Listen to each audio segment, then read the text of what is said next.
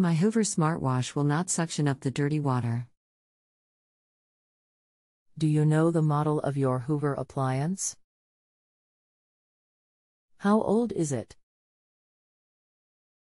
Model is FH52000. How long has this been going on with your Hoover appliance? What have you tried so far? Just now took the canister off and back on, looked at the brushes. Anything else we should know to help you best? No. Hello, thank you for making your question to JustAnswer. My name is Bear with me while I solve your question. Problems with Hoover carpet cleaners are often due to a lack of suction, tanks that need to be emptied, or parts not being properly latched or locked into place. Step 1. Empty the recovery, dirty water, tank if you experience low or no suction. A shutoff mechanism will close the suction system down when it is full. Make sure that the cap is secure on the tank when you replace it. Also, check that the tool door is closed, as a poor seal in this area can also affect suction.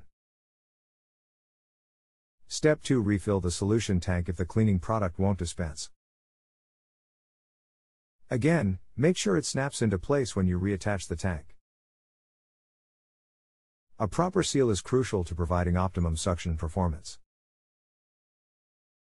Step 3. Remove the hose and look for a blockage if there is low suction in the hose when you are using a tool rather than the main agitator brush. Disconnect the hose and look through it, then use a garden hose or broom handle to poke the obstruction clear. Step 4. Check that the brush is switched on if the brushes won't rotate.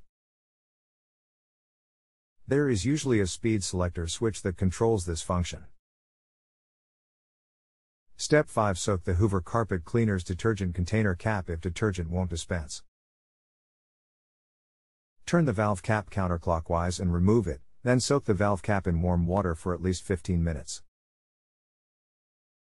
When finished, wipe the cap dry and reattach it. If you have a home improvement or appliance question and want to chat with an expert now, visit justanswer.com/YTHI.